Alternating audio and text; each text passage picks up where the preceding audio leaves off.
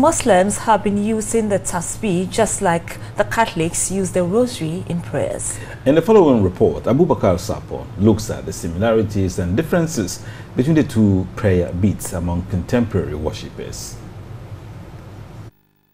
Beads are mostly used as ornaments, but they also have a historical connection with religious worship. Such beads are known as prayer beads.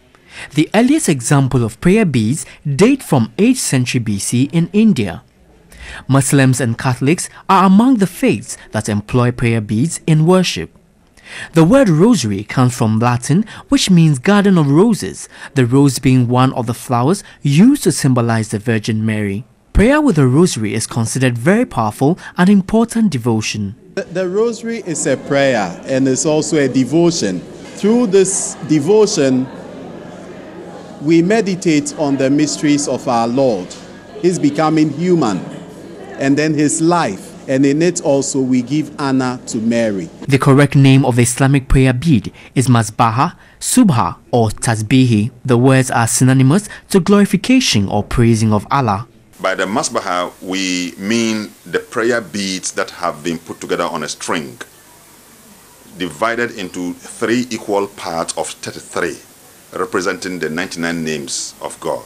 It is a tradition of the Prophet, peace be upon him, to recite certain glorifications of God at the end of any canonical prayer. The rosary always carries the crucifix, which marks the beginning of its prayers. The device has a total number of 59 beads. The Islamic prayer bead mostly has a total of 99 or 33 beads.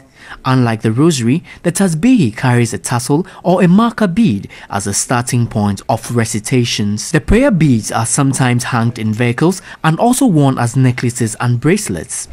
The rosary, unlike the tasbih, is often depicted in pieces of artistic works, especially Roman Catholic Marian art of the early 20th century.